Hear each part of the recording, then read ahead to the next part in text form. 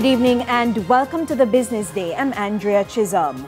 Gas prices are going down tomorrow, but all other categories of fuel will increase. A litre of 87 and 90 gasoline will sell for $4.50 less.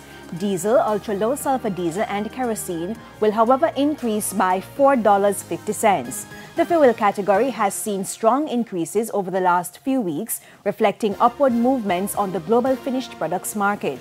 $2 will be added to propane, while butane will be sold for $1.50 more. Oil prices continue to fall today due to concerns that fuel demand could see further declines as a result of additional efforts to stop COVID-19 in China. Brent crude futures settled at $96.49, down $2.82 a barrel. U.S. West Texas Intermediate crude ended down $2.09 to settle at $89.55 a barrel. The Jamaica Manufacturers and Exporters Association and its partners are equipping 20 local businesses with the knowledge base to list and sell on Amazon. The organization launched the Amazon project today. Javon Keys reports. August 2021 marked history for Jamaica and the e-commerce platform Amazon as the country was added to the list of states from which vendors were approved to sell. 1 year later, the Jamaica Manufacturers and Exporters Association JMEA has partnered with the Development Bank of Jamaica DBJ and Exim Bank Jamaica to launch the Amazon project. Executive Director of the JMEA, Kamisha Blake, says the initiative will start in September.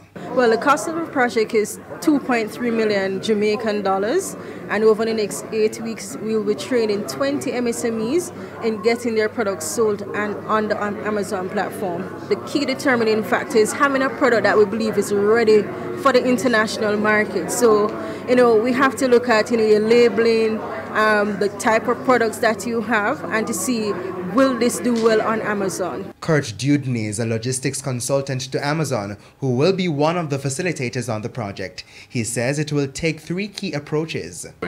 The 8 weeks is going to include 3 main things. We have to get the information out there to get rid of all the speculation. We're going to tell you all the facts so that folks are really educated on what it's all about. Then we teach you how to set up your store on Amazon, how to list your products, how to remain relevant, how to make sure that your listing is the top click. And then third of all, most importantly, we create that support, that after listing support that you maintain all the different changes. Amazon's very dynamic, so they change monthly, daily. I mean, down to the hour, there can be changes. So that support is what's going to be key to keep everybody successful. The JMEA says it hopes to scale the project going forward. The data from the first phase will help inform the approach to other iterations. For the Business Day, I'm Javon Keys. Now to foreign currency trading. The US dollar is being sold for an average $151.60. $117.46 is the going rate for the Canadian dollar and $176.27 for the pound. It's costing an average $152.72 for the euro.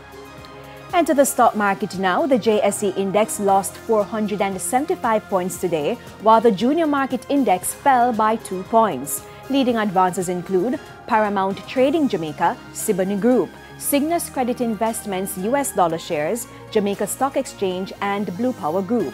Decliners include Portland JSX, CAC 2000, Productive Business Solutions 9.75% cumulative redeemable shares, MFS Capital Partners, and 138 Student Living Jamaica.